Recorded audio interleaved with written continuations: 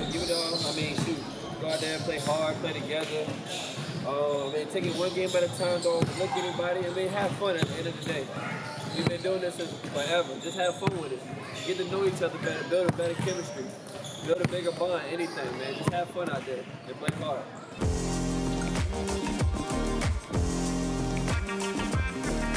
Well, shoot, one, I went to 2 high schools. I didn't just go to Oak Hill. I went to Phoenix my first 3 years. And it was a family school. My uncle, my aunt's got a 1,000-point ball. I got a 1,000-point ball. My uncle's jersey's retired. My jersey's retired.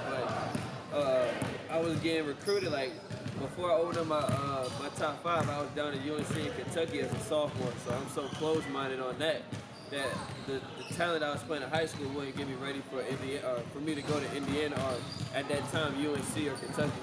So my uncle's Boo Williams, you know, BWSL, EYBL and all that. That's so, yeah, that's lovely.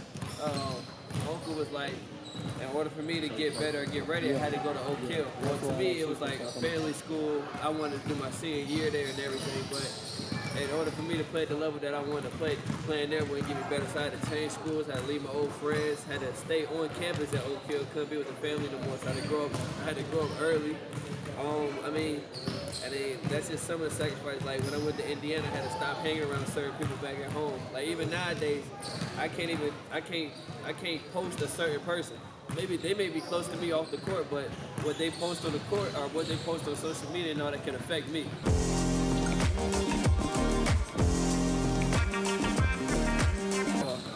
I mean regular, like pre-algebra, history, just regular classes. I love math though. I love math. Math came easy to me. But it's regular class. I wasn't like no AP, no honors student or anything like that. But at the same time, when I was at my first high school, I was only my first high school, I was like just hitting like puberty, so I was getting taller. I could run and jump out of nowhere. Then I started getting noticed for it, so now I'm #1 in Virginia, but I'm #6 in my class.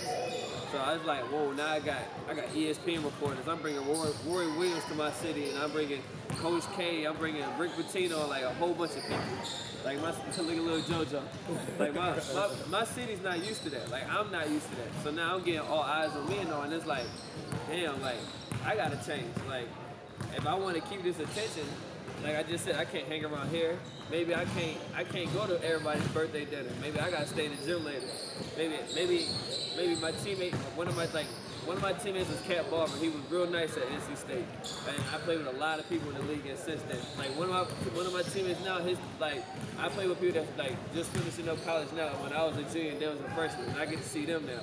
And like they hit me up like, yo, I'm glad you told me what you told me, or thanks for showing me the ropes and all this and more, because that's how I was raised. Like nowadays, I can hit up James Harden, I can hit up Mike Conley, Marcus Saul, I can hit up Anthony Davis, Lou Williams. Like, I played with these guys, so that like CP3, like I played with them. I can call them up and be like, damn, like I'm really struggling on this. I need this help, or you know, like maybe I got a camp or something, man. It's like I got enough respect through them that they know, like, man, this man gonna come in and work. He gonna stay in his lane, not do too much. He not so much into the paparazzi and all that. He just wanna ball. Like at the end of the day, we know that he gonna play hard. He gonna do this and he gonna do that. And I mean, you just get a certified respect for those people, and they get a certified respect for you.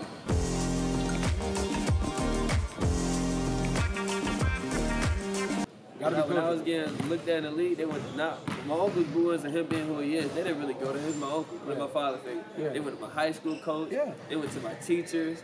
They went to the principal. They went to my Oak Hill coach. Like the people you hang around, trust me, like they gonna find out. They already know. They probably already got their little list right now of who you hang around and more. Millions in you for you to mess they it know up. Everything. They know stuff when if you ever did any jail time, you ever had sips in the middle school, they know everything. You're lying, bro. I cannot make this up. They know everything.